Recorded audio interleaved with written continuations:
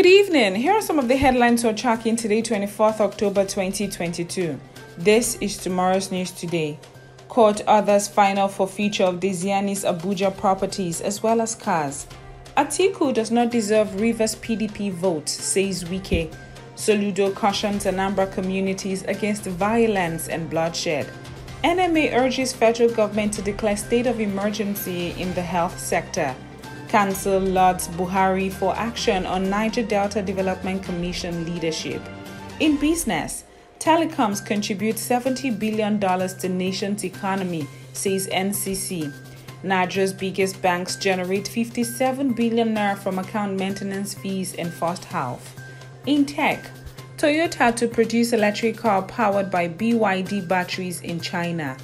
Google sets up high-tech school at Israeli University. On the foreign scene, Rishi Sunak triumphs to become UK's new Prime Minister. Russia could plan dirty bomb pretext, Western countries say. Finally, in sport, Middlesbrough name ex-Man United player Carrick boss. Thank you so much for listening. Make sure you get details of this and many more now and tomorrow on our website guardian.ng. And do ensure to pick up a copy of the Guardian newspaper from newsstands tomorrow. Not to forget, you can also connect with us on Facebook, Instagram, Twitter, as well as YouTube at Guardian Nigeria.